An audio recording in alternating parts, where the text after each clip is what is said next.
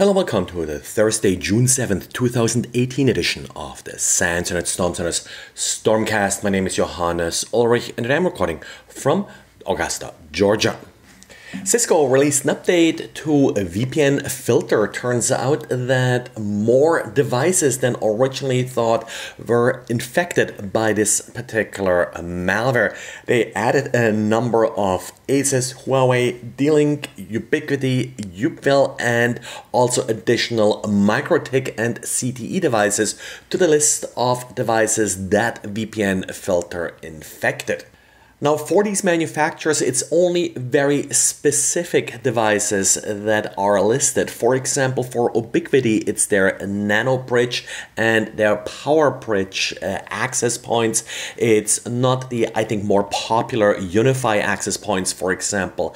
However, for example, for UniFi, a lot of their devices ship with simple and well-known default passwords that the user has to change. So they have long been a big target of sort of these widespread scans for weak passwords. Cisco also discovered two new Stage 3 plugins. The first one is able to intercept HTTPS and HTTP traffic and then modify it to, for example, inject malicious software. Cisco pronounces this one Essler. It's spelled SSLER. Then a second plugin that can be used to overwrite device firmware. And talking about modems and routers, they also appear to be at the focus of the Prowly botnet. This is a botnet that's said to have infected about 40,000 devices and web server. It doesn't just go after modems and such, it also goes after Drupal, WordPress, and Joomla websites with very well-known vulnerabilities. Now, this particular botnet has sort of more than one trick up its sleeve. It does do crypto coin mining, but first actually checks if the system it's infecting is suitable for crypto coin mining. It also defaces websites in order to then host other malicious code and the like. And yes, it does launch an SSH scanner that looks for additional victims. And Cisco released a number of security bulletins, two of which are marked as critical. Probably the more interesting one affects Cisco IOS XE software, and it could allow an unauthenticated remote attacker to execute arbitrary code. In this particular case, it appears that an attacker, in order to trigger the vulnerability, would have to log in or attempt to log in using an unusual username. The vulnerability is in the AAA security services that are responsible for authentication.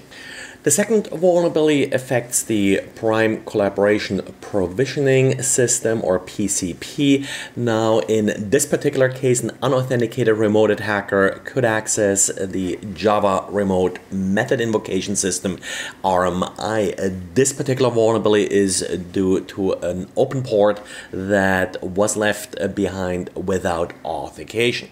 There are a couple of additional vulnerabilities that are being fixed in the Cisco Prime Collaboration Provisioning, SQL injection vulnerability, for example, unauthorized password reset and unauthorized password recovery. Those vulnerabilities are labeled as high, not as critical. Then we have a critical update from F-Secure for the Windows versions of its products. It turns out that the RAR Unpacker library was vulnerable to a remote code execution vulnerability. This is a very common problem in various antivirus products. They have to include all of these decompression and unpacking algorithms, but they often suffer from fairly simple buffer overflows. And finally, we got a reminder from Xavier about a pretty useful tool, Haka. Haka does something something pretty simple but useful. It takes a PCAP file, looks for HTTP traffic, and then creates Apache logs, or at least Apache lookalike logs, based on HTTP requests it finds in the PCAP file. This can be quite useful if you're then trying to use, for example, other existing tools to further process these logs, for example, for network forensics. Well, this is it for today. Thanks for listening, and talk to you again tomorrow. Bye.